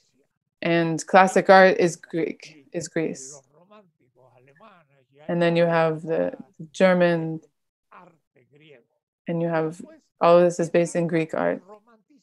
And then there's Romanticism. And the Romanticism is Christian, and it's German, and it's the culmination of the history of art. And what does this talk about China? It doesn't say anything. What does it talk about in terms of India? Nothing. It doesn't even reference it. And Latin America doesn't even exist. So I discussed this text, and now I'm working in aesthetics of liberation. And I begin from Hegel, and I say Hegel has a very Eurocentric view of aesthetics, even in terms of beauty is European. But of course, now I have to begin to propose a new definition, and there aren't many about beauty, for example, and then show beauty as a totality of a culture, and then the hegemonic beauty and the dominating beauty and the coloniality of beauty in Latin America, Africa, and Asia. Because you can think that in Africa there would have been art. We forget that Egyptians are African and that they were the mother country of Greece. And we forget that the Africans have amazing dances, incredible rhythm with which all of the youth in the world dance to. Because the dance of the slaves in the Caribbean goes to the United States, and the jazz in the United States is what today the youth dance to in China and India and Russia and Africa, of course, because that's where it was originated, in Europe and all over, and of course in the United States. And so how they're going to say that Africa did not contribute to the history, to the global history. And so today, all of the youth dance to an African rhythm in music, to just give a small example of the aesthetics. So I want to say is that we have to rethink from our own spaces, from our own history, of course, from our own history, to rediscover our significance, and then discovering philosophy again, from anthropology, metaphysics, all of these different aspects of philosophy, and also the aesthetic, and many other parts, feminism, for example, thinking about the women and the exercise of other genders, that is not only masculine and feminine, but there are many others, and how is this experience in different cultures expressed? So I want to say that we're in a stage of re-proposing and rethinking philosophy itself from what we call the locus. We're going to use a foreign word, the place of where something is announced, where the speech is announced. So I come from Latin America, and I think of my reality. And that's where I enter into dialogue with other aspects. So I have to restart to do a shift, a decolonizing shift. So there's a linguistic shift, there's a paradigmic shift. We talk about a lot of shifts, but about the decolonizing shift means stopping to be a colony, to no longer stop taking the European and North American authors as the starting point of thinking, all of us, when we see the philosophy magazines and the works, they're all European authors. And I am there with Foucault. And then where are the Latin Americans in this? And what do you know about Mexico? And they don't even know about Mexico. They just only know the European thinkers. For ignorance. And here I have a small book.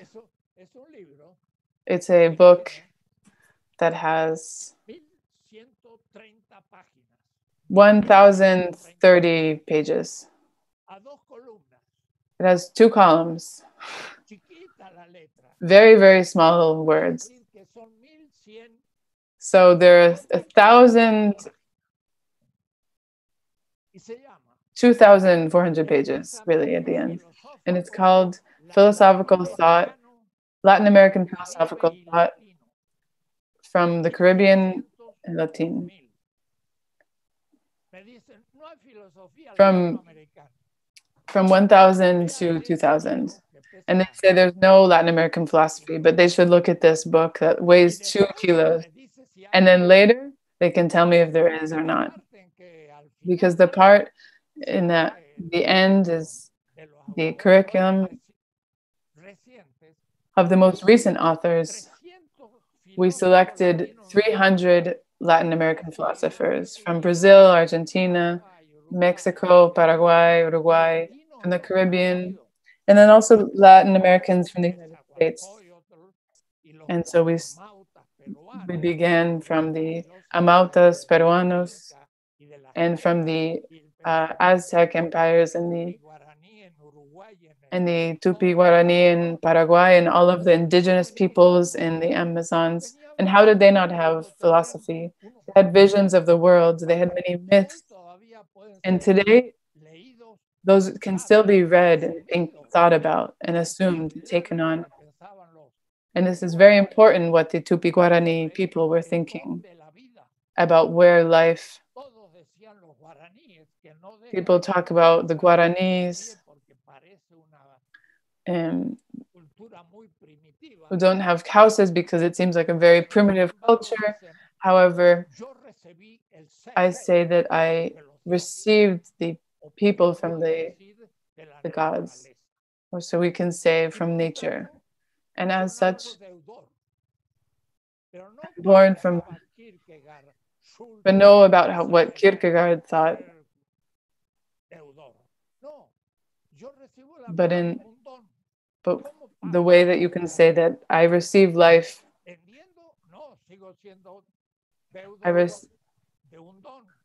so I am in debt to a owner, and the only way to repay the owner of life who received this without merits. So which one of you should have been given life? I always ask my students that, and they say, what? And they look at me and they scratch their heads. I deserved life because, so it's ridiculous to say that you deserved life, because I received life at the beginning of my life. So how do I repay the owner? And I do this by doing an act of donation. And so they had an economy that was based on this, that you had to donate. And whoever had received a donation had to give another donation to another. So no, it's not an economy of selling and buying, but it's an economy of donating and then being responsible of fulfilling this donation to another person. So the Guarani people, when the Spanish came, they gave them food to eat, and the Spanish said, "Oh, look at these dumb Indians who gave us food to eat for free." But at the next harvest, the Guaranis said to the Spanish, "Okay, so you guys ate the fruits of the land, and now you have to eat with us in order to produce a new harvest."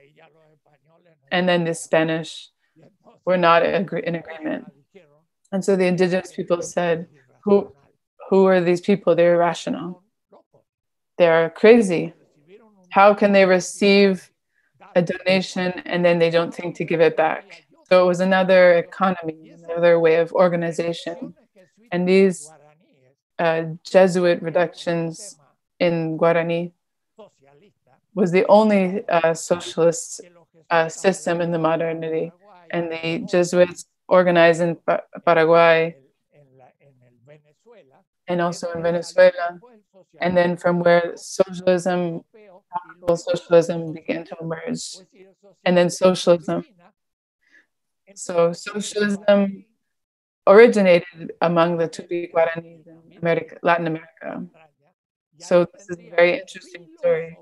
And there we have philosophy of the thinkers that called Amauta Peruan, of the different Aztec peoples. And then we can continue talking about this philosophy. And all this just to say that we have to first take on our own philosophy and think about our own philosophy. And then we have to innovate today. I say the philosophy of liberation, that we call it, innovates everything. All of the topics that we discuss, we can never repeat them because we have to think from ourselves. And from thinking it from ourselves, so there the first thing to do is decolonize. Stop having always praising the European and North American thinking and referencing it and seeing our own tradition. And this is what's happening in Africa. We talk about Membe, who talks about the necropolitics.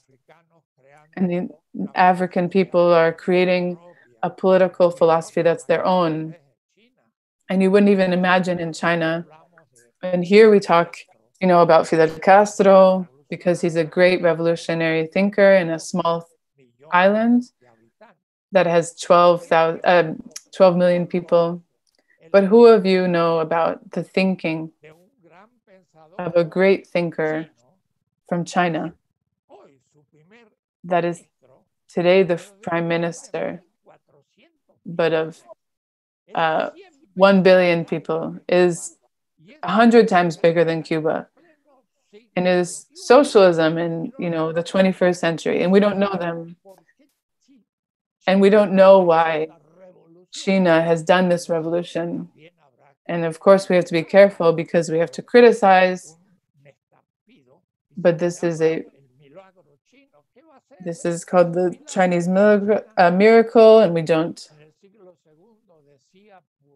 In the 2nd century, for example, it already produced iron. In the 4th century, they discovered paper. And in the 6th century, the Chinese discovered printing. And of course, the modernity in the North American philosophers say, oh, in 14,000, they talk about the discovering of the printing press in a German city. And I was there many years ago where the Gutenberg lived.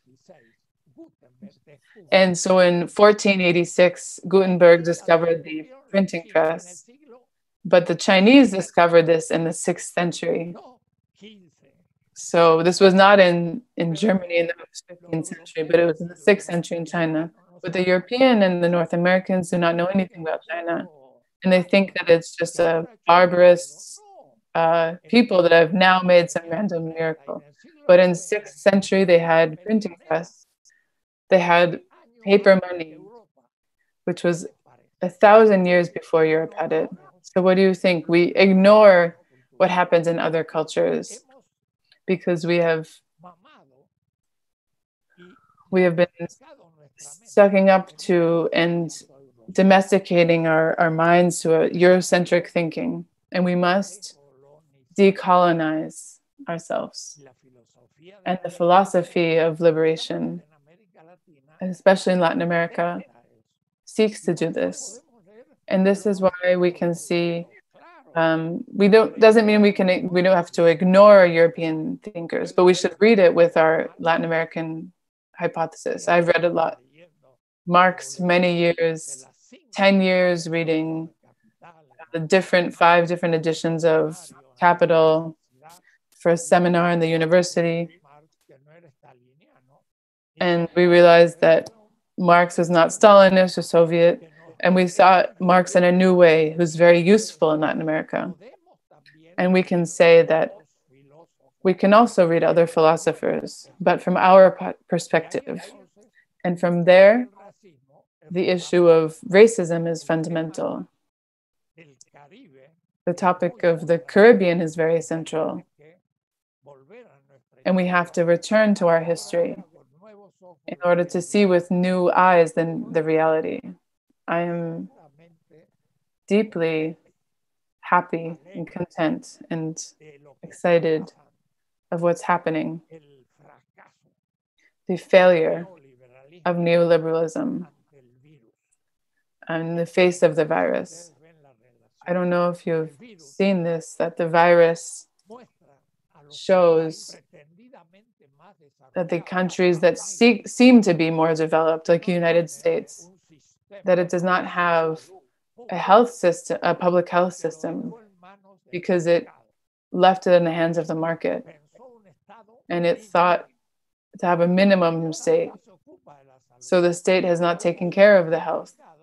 The market takes care of the health, and private property is who has to organize the struggle against the disease. And of course, the poor people cannot pay, and so they die. So in the United States, they have 2 doctors for every 1,000 inhabitants. In Cuba, they have 9 doctors for 1,000 inhabitants. So the small Cuba had thought about a health system in favor of the people. The United States does not have a good health system for the people, but it's for those who can pay. And this is a failure that the virus is showing. The food system. The United States has modified agriculture, the seeds and the vegetables, and it modifies the production, the animal production, the chicken, the pigs, the cows. The antibiotics have been used in great numbers, and this produces a virus, and these viruses have attacked us. And we also eat these animals and these products, and these animal products that then infect our bodies. But, the business works. The increase of the profit margin is the rationality of the modernity since Columbus arrived to America, when he looked for gold, when he was searching for gold, in order to confront the Muslims who were richer and had the connection to Morocco, to Egypt, Afghanistan, Philippines, India. So the Islamic world had the Atlantic and the Pacific, and Europe was cornered in a secondary world, in a position. It was an ignorant position. They didn't know anything about science or mathematics or economy, and they did not have the wisdom. And that's why our numbers are Arabic numbers. They're not Latin numbers. With the Latin numbers, we cannot do mathematics, cannot multiply. And so the Arabic world the Arab world had to invent mathematics. And so this is a very different vision of the world. And I said that I should speak 2 words, and I've already said about 10. So I've taken up some time. But you can read this all, because I have written many different works.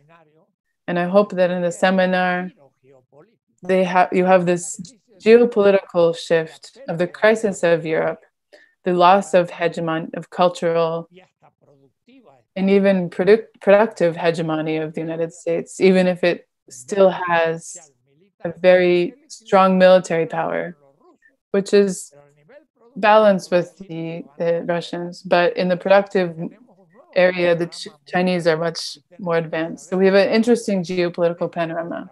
And so we have to know from our own autonomy and our liberty that they cannot be benefit from. And we should not continue being the backyard of the United States.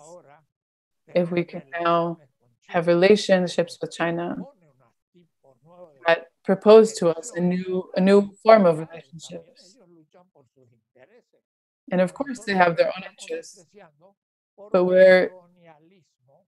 we are underestimating them because of our mental colonialism and political colonialism. And it seemed we thought we had been independent of the United States. And today they're proposing new projects. And so we need to choose. And the philosophy should help in this process. And really, the philosophy is liberation.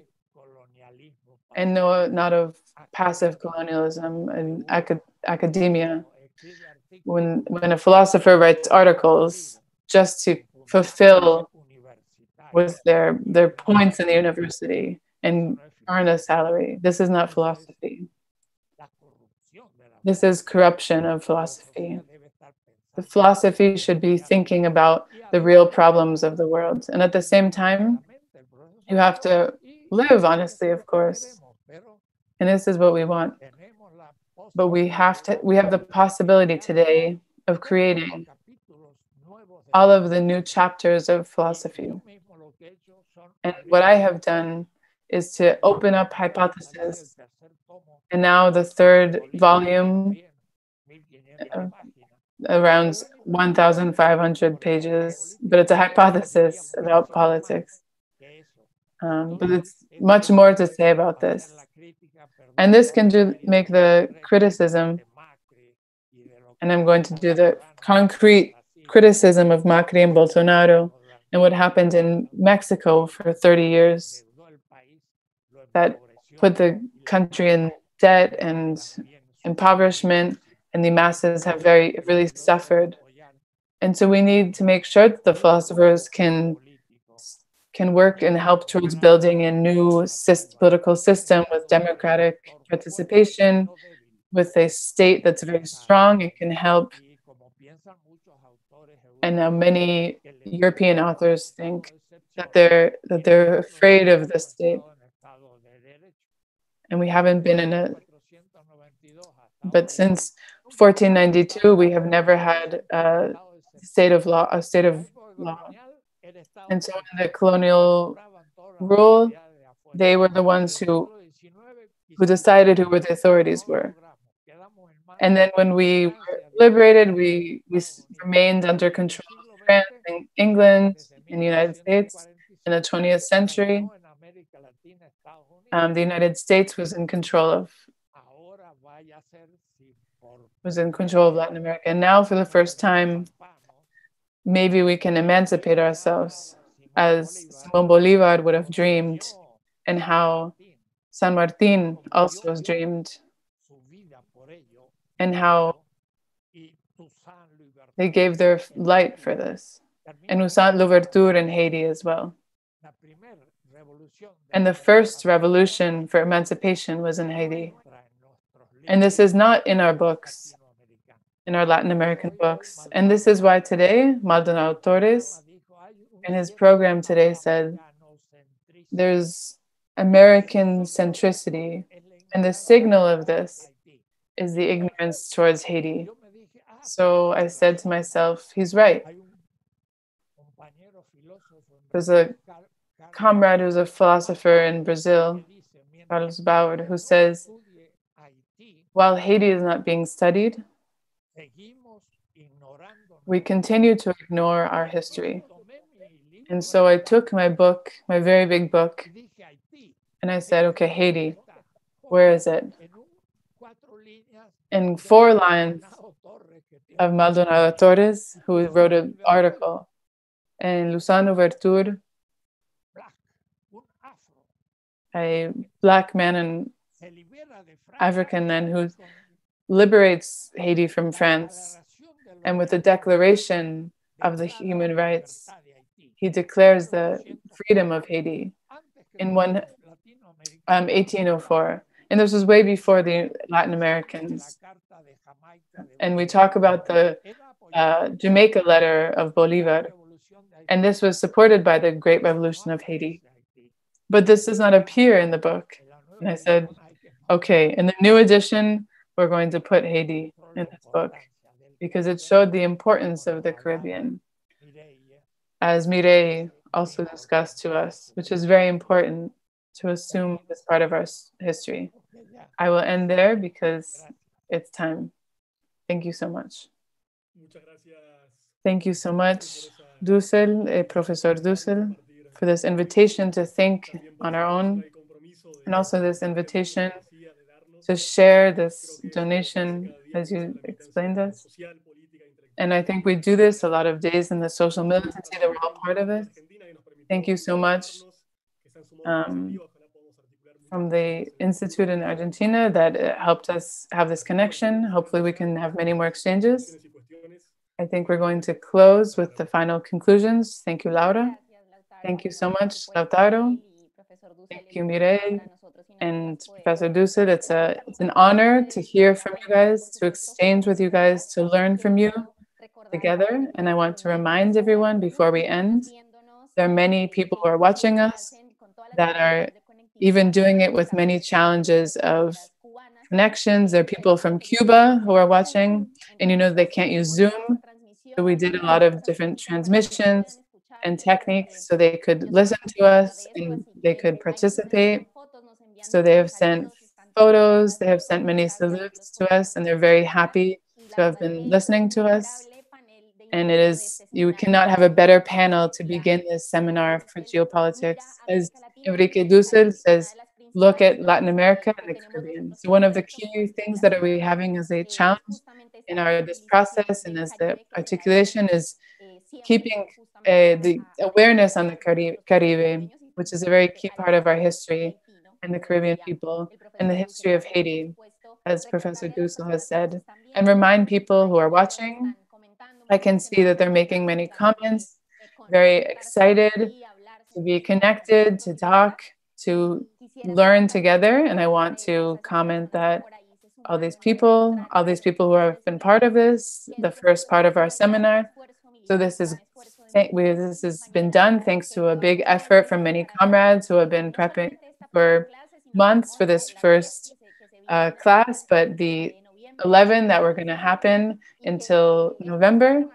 And so it's another showing that the political organization is our activity and our commitment to transforming reality that makes this possible and makes all of these areas possible. So in the academy, it has many tools for us, but how can we better understand ourselves than through our militancy in the territories, through our grassroots, and that we have challenges, but we are taking on every way possible to include people into these spaces. And so what we're doing is giving honor to this story of resistance in Latin America and the Caribbean and the global South. And so one of the things that we have loved of this seminar is to think about ourselves as people, not only as Latin America and the Caribbean, but also African people, as Asian people, and try to think and talk about what is the perspective of the periphery, of the so-called periphery by the liberal academia. And so think of ourselves with our own heads, as Dussel said.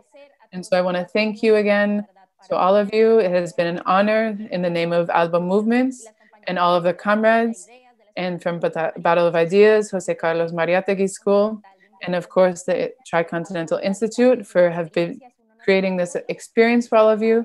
It's an honor for us. And you know that this is going to be recorded on YouTube, and it's the English version is on the Tricontinental YouTube. So nothing more than thanking you so much for Mireille and Vijay, who had to go to another conference. And he said the Zoom communism never ends. So it's conference and another conference, but he gives many greetings to Dussel and Mireille. And thank you so much. We know that you're in Paris and it's very late. And so thank you so much for staying with us. And thank you so much, Professor Dussel. All of the doors of the Latin American movements are open to you. And thank you so much for your wisdom and for your happiness and your memory that you give to us. And so a big hug to everyone. We'll see you next Thursday. And we will be with Atilio Verón. And we'll see you next Thursday to enjoy the next session. Thank you so much. See you later.